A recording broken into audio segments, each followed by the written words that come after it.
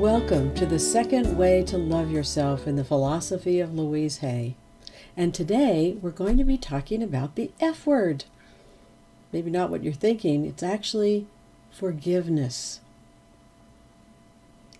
And we've all done things in the past where we're ashamed, upset about them. We've said harsh words that we wish we could take back.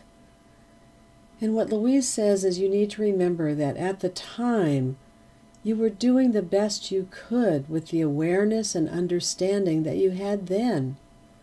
Now you're on a different path. You're making different choices, having different behaviors. And so it's important not to let the heaviness of the past drag you down now as you're going on this new path. When we ask in workshops, who's the hardest person to forgive? It's almost always myself.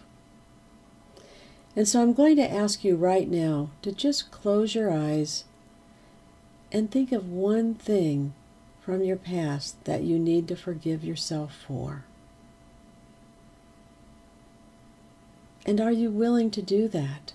Are you willing to let yourself off the hook? And it's okay if you don't feel it right now.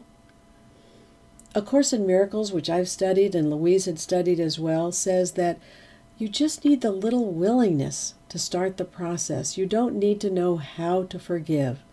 You just need to be willing.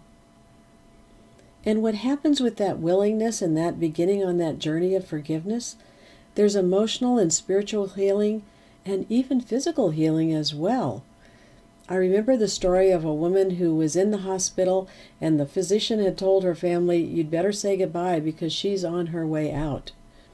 And this woman had just started with this philosophy a few months earlier, but she decided to begin doing an inventory over the past. And she remembered suddenly a resentment she'd been holding for 30 years. And she decided, I have nothing to lose at this point. I might as well forgive that. And she said that she could literally feel something shift in her body when she did the forgiveness work. And 3 days later, she walked out of the hospital.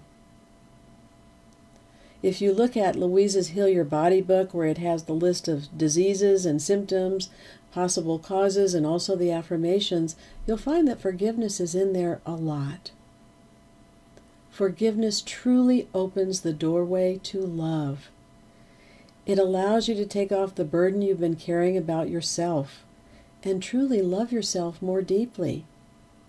And of course, when we love ourselves more deeply, when we're forgiving ourselves, it's easier to forgive others, isn't it? And that doesn't mean that you ever condone bad behavior, betrayal, or abuse. It means that you're freeing yourself from the past and carrying that anger and that resentment. You could even make a list of the things you'd like to forgive yourself for and go down that list. Take some time in meditation to really work with it.